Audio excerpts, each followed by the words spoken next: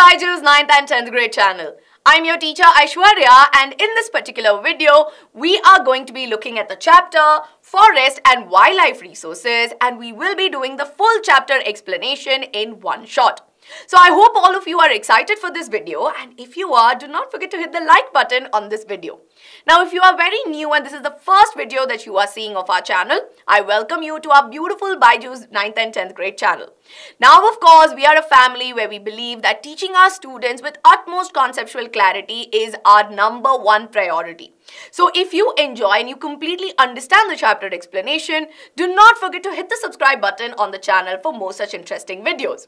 So without wasting any more time, we will get started. Now, what are the learning objectives from this chapter? Or simply put, what are we going to learn in our class today? So first and foremost, we will be learning about the forest and wildlife resources, and we will also talk about how these resources are interdependent on each other. Now, we'll briefly understand how over a period of time they have been subjected to certain degradation.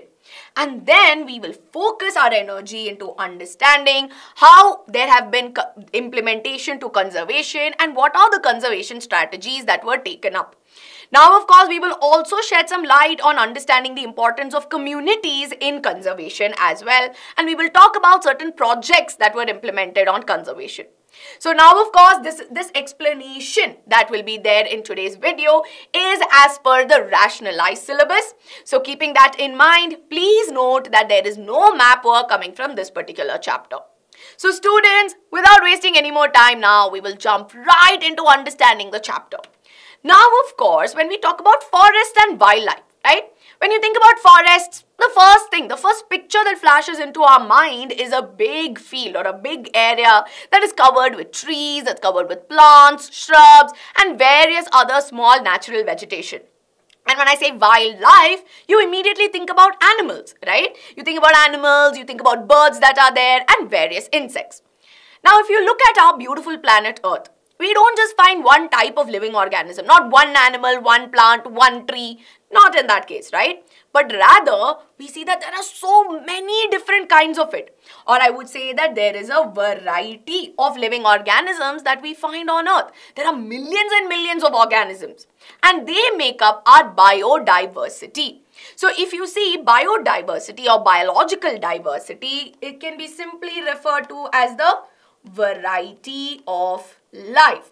And we see that all of them, right, although however different or however diverse that they all are closely integrated in a system through various ways or various interdependencies, right? So this is a very technical definition that is there in your textbook. But now we will understand what are these interdependencies that I am talking about. Now, let's take the example of a forest, right? Now, in a forest itself, we see that there are so many different kinds of living organisms. There are plants, there are animals, there are birds, there are microorganisms, right? And they're all, they're all different from each other. But yet, we see that they form a complex web where they're all interdependent on each other. So, how are they interdependent on each other? Well, we know that the plants that are there, they take up the nutrients from the soil and they take up carbon dioxide from the air and they make food, right? And we know that this food that is there is necessary for them to survive. But at the same time, we also see that plants are also food for other living organisms. So you have herbivores that feed only on plants, but we see that other animals that are there, right? There are other animals which feed on animals as well. So in this particular case, if you see nutrients of food that is there, food contains nutrients and nutrients flow from one living organism to another. So there is a flow of energy. And this relationship that is there is what we understand as food chain. We've been learning about this right from our lower grades as well.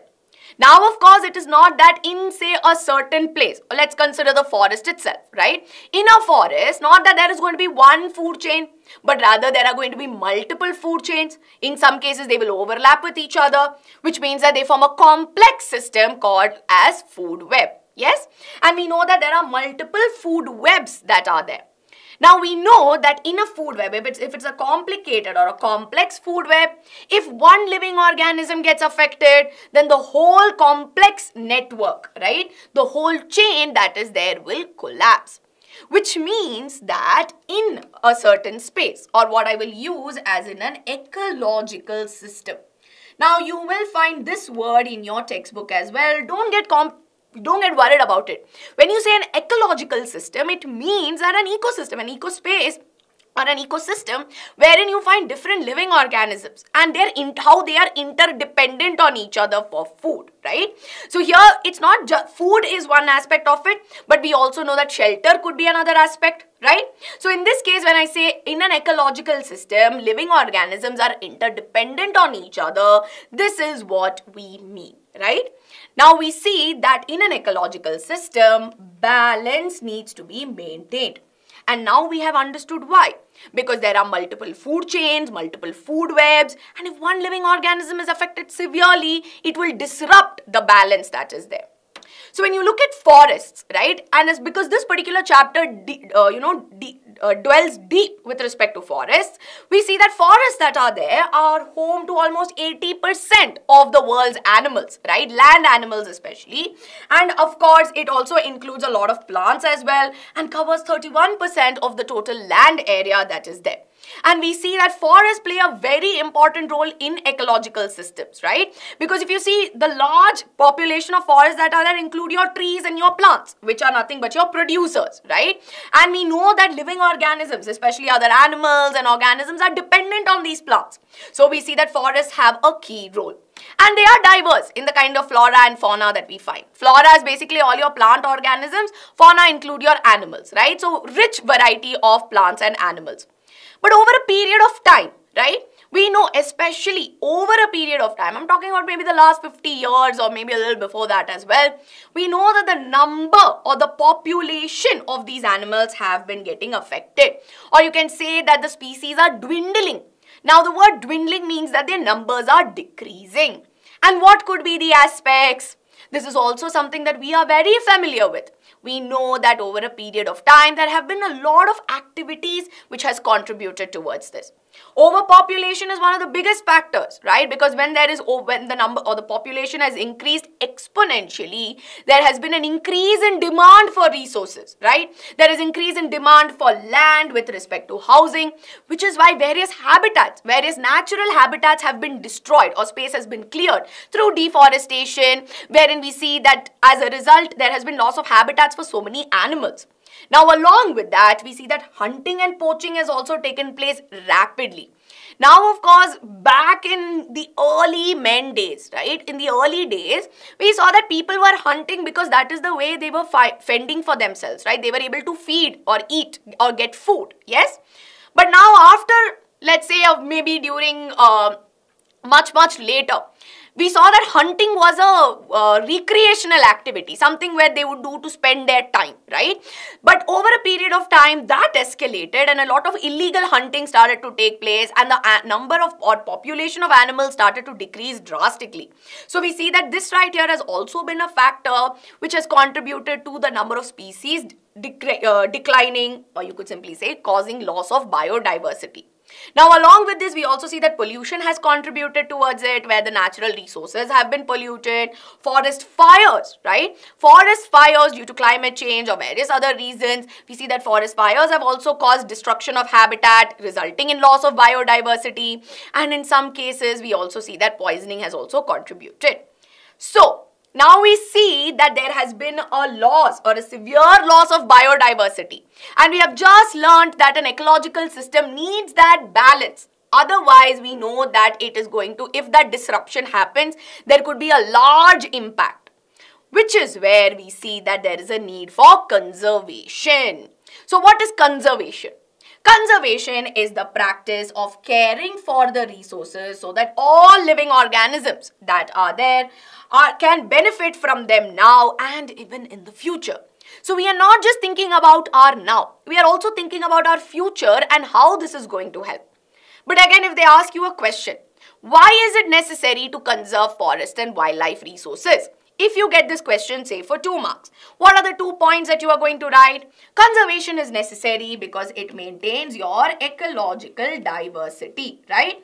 Now, why is ecological diversity necessary? Because it also supports various life systems, water, soil, all of that, right? So we see that this right here is important. Now, along with this, if you talk about a lot of modern things that we require, say agriculture, or let's talk about fisheries, right? In all of these cases, these are the examples that are given. We see that they are also dependent on the natural ecological diversity, right? For agriculture, you require the traditional varieties. Or for fisheries that are there, we see that aquatic biodiversity is necessary, which is why in this case, conservation is important. Which is why in the early 1960s and 70s, there was a lot of pressure to implement such programs, and that is where the Indian Wildlife Protection Act was implemented in 1972 that was focused on protecting the habitats and wildlife. Now, what was the main intent? So, this was an official act which was proposed, and what was the main intent of it? So, this can come as a short note as well, and the date is also important because it can come for an MCQ. Yes? So, what was the main intent? The main intent was to make sure that so far, the population has been affected, right? The biodiversity has been affected due to the various factors that we have discussed. Now, we should not allow that to continue, right? We have to put a stop somewhere, yes? Which is why the main intent was to take care and protect the remaining population of endangered species. Now, what are endangered species? Endangered species are those species or those living organisms wherein the number has come to, the population has come to a drastic low, and there is a potential that they could no longer exist on the planet or they could become extinct, right? So, that is what we understand as endangered species in very simple terms, right? And one of the main intents was to also put a ban on hunting, right?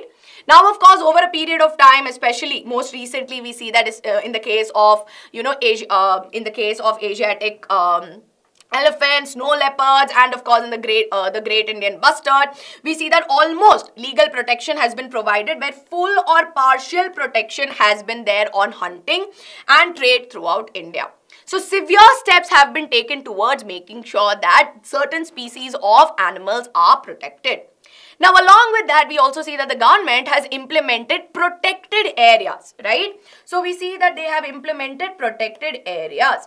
Now, apart from just saying that, hey, there's a ban on hunting, you cannot hunt this animal, right? We also see that they have established areas which are protected, right? And the natural habitat is maintained in such areas.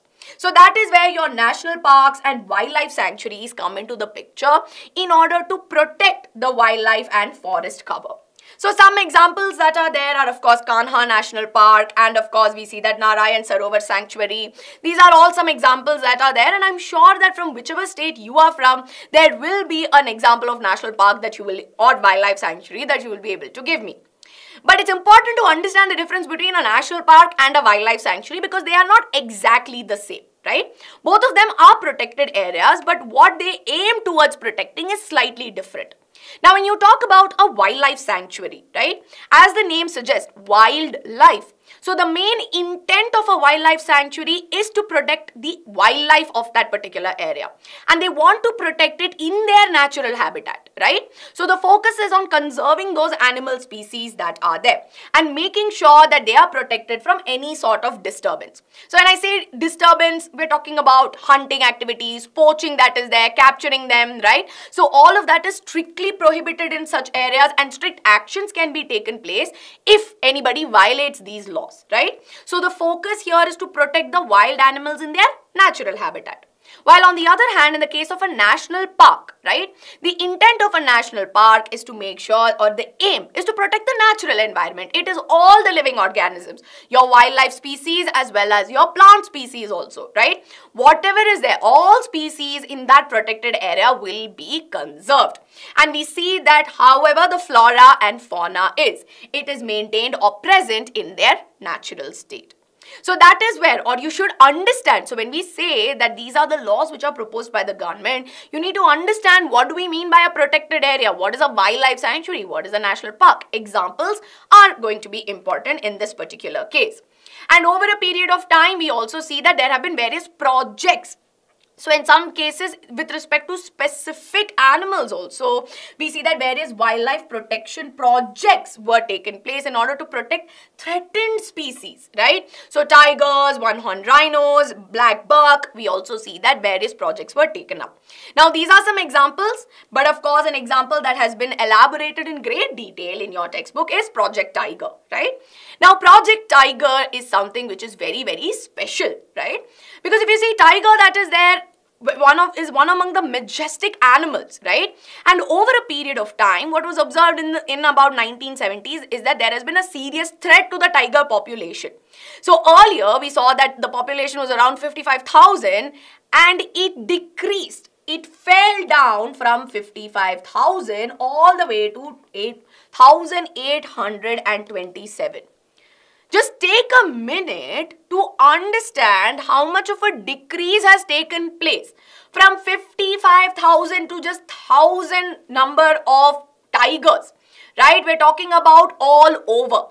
And we see that there were major threats towards tiger population, right? So what were the major threats that were there? First and foremost, poaching, right? Poaching for trade was happening. Yes, and we also know that growing human population was there. Tiger skin and their bones, this was of great demand. And at that point, we saw that especially in Asian countries, we saw that there was a large decrease in the tiger population because of this very reason, right? So we see that poaching for trade, mainly for their skin, bones, these were all one of the major causes. And over a period of time, especially in regions like India and Nepal, we saw that there was a surviving tiger population, and they understood that, see, if 2/3 of the surviving tiger population was in India and Nepal, there had to be serious steps that had to be taken place. Otherwise, these tigers will become another target, right? So now the population elsewhere has decreased. Now next they will come here to get rid of these tigers or hunt them down illegally. Yes, which is why serious steps have to be taken place. And that is when Project Tiger was implemented. Now, Project Tiger was a wildlife campaign which was launched in the year 1973. Now, the main aim was, it was not just focused on saving or conserving the tigers, right? But it was an effort made towards saving endangered species in general, right? They had to, especially for conservationists, right? It is very important that even raising awareness towards the larger masses was important, which is why it was a campaign all throughout that was done in order to protect them. And we saw that over a period of time in various national parks, this was implemented, right? Which were all, in India itself, we see that there are various national parks which act as tiger reserves. So we saw that earlier, right? So going back to the numbers, we saw that it had come down all the way to 1,827. But over a period of time, through these campaigns, we see that in India, so this is the numbers that we're talking in India, right? So 1,800 was all over the world, right? But over a period of time from 2006, we see that the numbers increased from 1,400 all the way to 2,967 tigers in 2018. And as of July 2023, right? 29th July is celebrated as Global Tiger Day. And on this particular day in 2023, it was explicitly mentioned that about 3,925 tigers is the tiger population in our country. So we have made a successful campaign in conserving the tiger population, and this is a proud moment for all of us when it comes to the field of conservation. So now we understand the importance of these conservation strategies and having certain rules which are implemented. Now over a period of time, right, say after say 1973, closer towards the 1980s, they started realizing that it was not just certain wildlife animals, but even insects were added, right? Insects were also getting subjected to loss because of loss of habitat. Their numbers were coming down. Now you must be thinking, "Arey ma'am, why is insects so important? I mean, okay, tiger I can understand, maybe some animals I can understand, but why are you talking about insects? How do they matter at all? There are so many of them anyway, if some few go away, doesn't really matter, right?" So what was the focus of putting our eyes in conserving insects? Now let's understand that insects that are there, they form the base, right? So we see that most often we overestimate, right, or we overstate their importance, but rather we see that they form the base of various food webs, right? So when you talk about various animals, we see that insects are food for those animals. Now their population is decreasing, food for various other animals in a habitat are decreasing. That again disrupts ecological balance, right? So we see that apart from it just being food, they are also very important with respect to pollination. We know that insects play a key role in act as pollinating agents. Now along with that, various worms and everything that are there, they help in aerating the soil as well, right? So there are various things in which they are involved, right? So insects and various other organisms have various roles to play. It might be a small role, but a very important role, right? Which is why we also see that there were steps taken towards conserving and protecting such insects also. And later, closer to 1991, in these protection acts, plants and various other organisms were slowly getting added. So from this, we understand the importance of conservation, right? And the steps taken towards it. Now, they can ask you in your examination that what was the main intent of the Protection Act, the Wildlife Protection Act that was there. So they can ask you some questions based on that. So please keep a note of it. Now let's move on to understanding a little more about forest resources, right? So now we've understood why it is important to conserve, yes? Now even though if you want to conserve also, you have to, conserving is not just saying that I will conserve and that's the end of it, right? Just establishing a protected area and you are done. No, active steps have to be taken, it needs to get regulated, right? So who is going to do all of this? It is going to be your forest department, and there are various other departments that are involved in it. Now broadly, in order to regulate, we see that they have been divided, right? So the government has classified forests into three categories. You have your reserve forest, your protected forest and unclassed forest. Now students, please take a minute because this topic right here is very, very important. You can get MCQ based questions. You can get 2-mark questions as well where they'll ask you to differentiate between either of the two. So please star mark this particular question, this particular topic especially. So let's understand what are reserve forests, right? Now reserve forests that are there take up more than half of India's total forest land. And they are owned by the government, they are protected by the government, right? And what is the intent of it? We see that the main intent that is there is to conserve forest and wildlife resources. Now, apart from this, we also see that in this particular case, right, activities in a reserved forest is limited, right, which means that local people are not really allowed in the reserved areas of the forest, and we see that if at all they have to go, if they need to do something there, then they need to take special permission, right? So they need to take special permission from, say, a forest officer, and only then they will be allowed to go there. So in regions like Jammu Kashmir, Andhra Pradesh, Uttarakhand, Kerala, so I will just mark Kerala because in the map right here Kerala is not marked, so really sorry about that.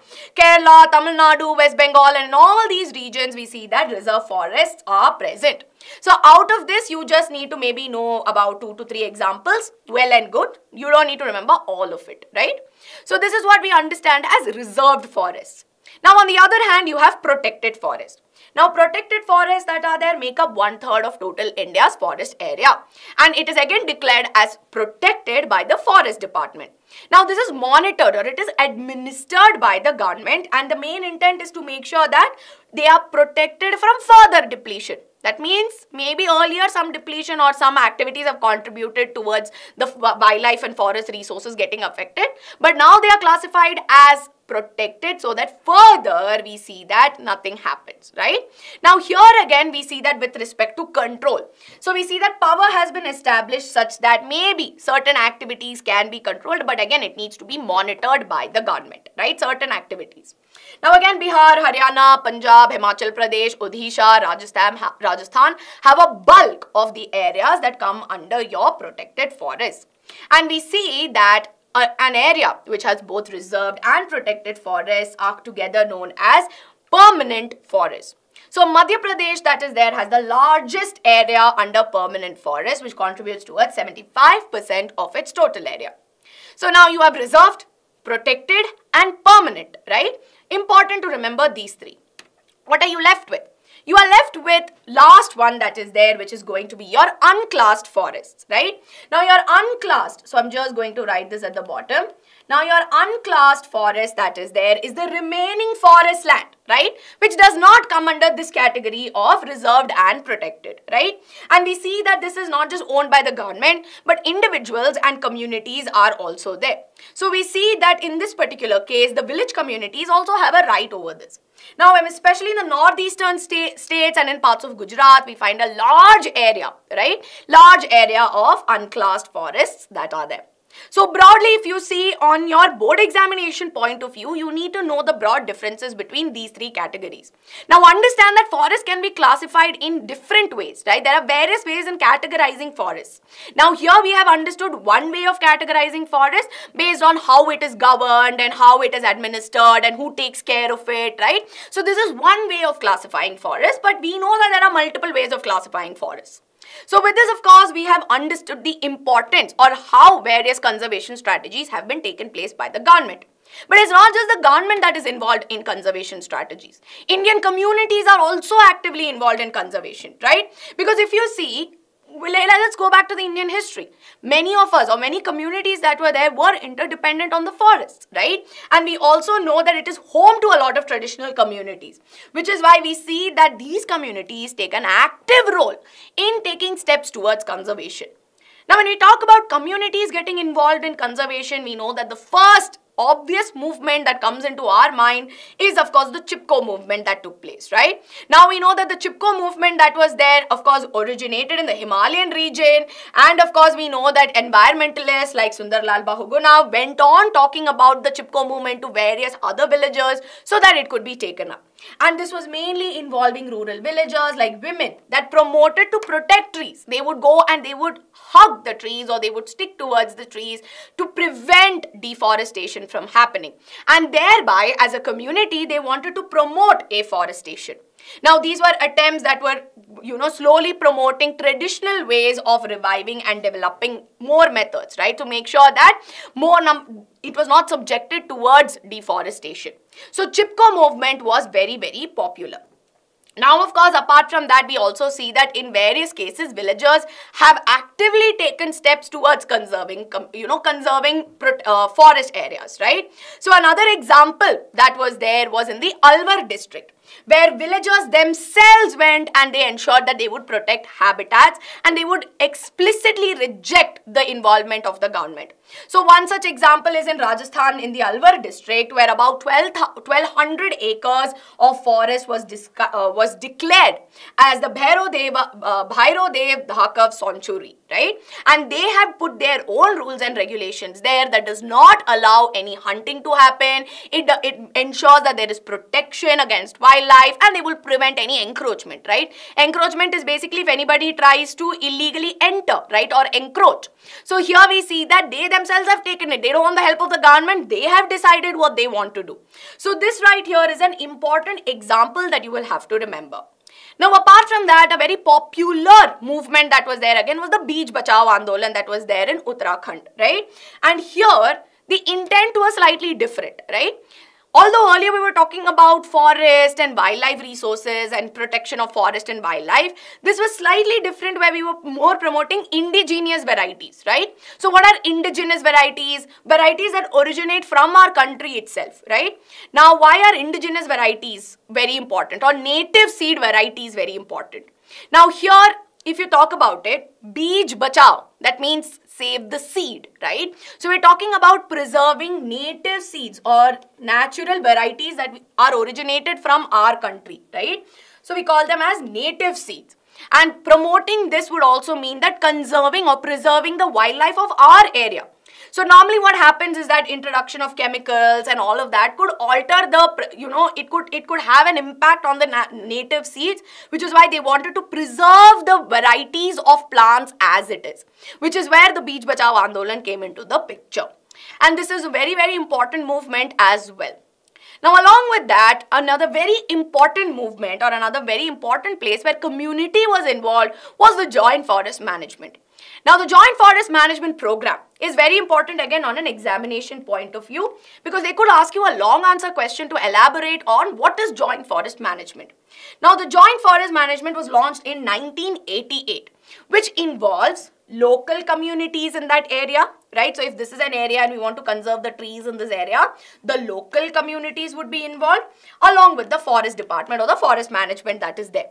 And together, it was not just the community alone or the forest department alone.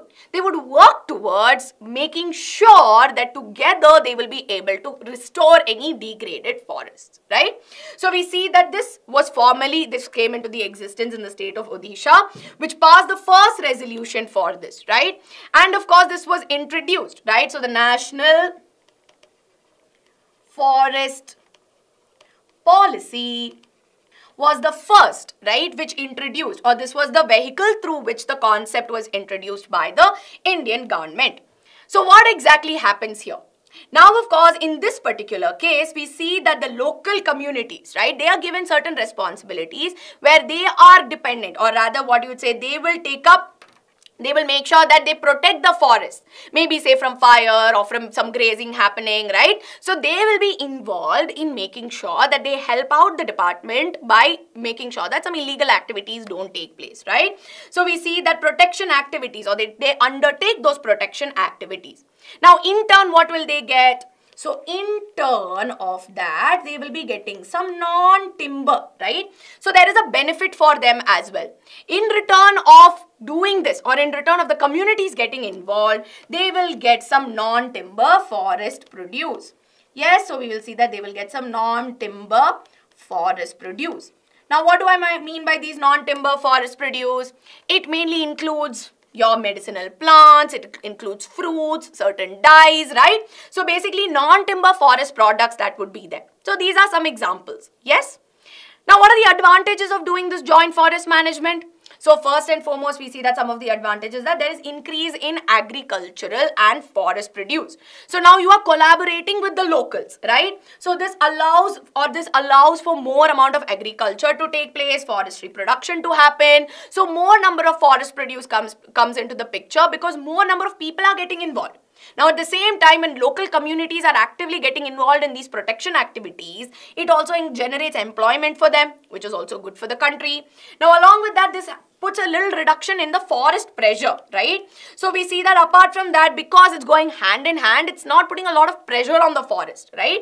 And of course, the forest rights. At the end of the day, because it is working in collaboration, we see that some unwanted activities, right? So, illegal poaching or illegal cutting down of trees, all of those won't happen because now the local communities are also kept in loop, right? So that's why joint forest management program is a very advantageous program as well, not just for the government but also for the local communities that get involved. So just give me 1 minute because I've dropped my pen. Awesome. So with this, of course, we have understood how communities are involved. Now the last one we will talk about is sacred groves, right? Now sacred groves that are there somehow becomes a very tricky topic to understand, but to be honest, it's a very easy topic, right? Now, if you talk about our country, especially our country, we see that nature worship is an age-old tribal belief that was there because at that time it was believed that all creations of nature has to be protected, right? Which is why we see that such beliefs have made sure that certain forests, virgin forests, so when we say virgin forests, those forests are as it is. There has been no modification made to it. These forests are in pristine condition, which we call as sacred groves, which we say as forests of God or goddesses. And these are patches of forest which are untouched by local people. There is no interference, right? And if at all anybody wants to interfere, it is banned, right? So we see that there are certain communities which worship certain kind of trees, right? So if I have to give you some examples, so the santals of the santals that are there in the Chota Nagpur area, they would, worship mahua trees and kadamba trees. So let me just write this down, mahua and kadamba trees, right? Similarly, there are certain tribals in Bihar that worship the tamarind tree, especially if because normally all across we see that the banyan trees and the peepal trees, they're all considered to be sacred. And we often see that even certain sacred qualities are there which we see, right? It could be often like in the mountain areas or maybe in some springs, we see that there are a lot of sacred qualities which we see which is maintained as it is. And in South India especially, right, if you see from Kerala, the northern regions of Kerala, like in the Kasargod district and in all those regions, various carvers are there, right? Hope I'm pronouncing it right. There are various carvers which are also carvers which are considered as important places, wherein it's also considered as sacred groves, and they are preserved as it is. So in this particular case, if you see, through this case, right, we see that it's also considered as a space of worship, a space of sacredness, which is what we understand as sacred groves. So with this, students, we come to an end where we have understood the entire chapter. Now, like I said, in this particular chapter, conservation and conservation strategies are very, very important. So please do make a note of it. And for that, I will give you a homework question. Describe how communities have conserved and protected forest and wildlife in India. And I want you to just list it down. I don't want you to describe it because that could be very big.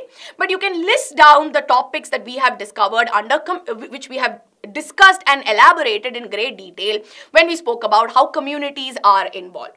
So I hope you found this particular class helpful for all of you. If you did, please let me know in the comments below. And of course, you know BYJU'S 9th and 10th grade channel has always got you covered. So if you like this class, do not forget to hit the subscribe button on our channel. Do not forget to like this video and share this video with all of your friends. Hoping to see you all soon again. Up until then, take care, lots of love, and bye-bye.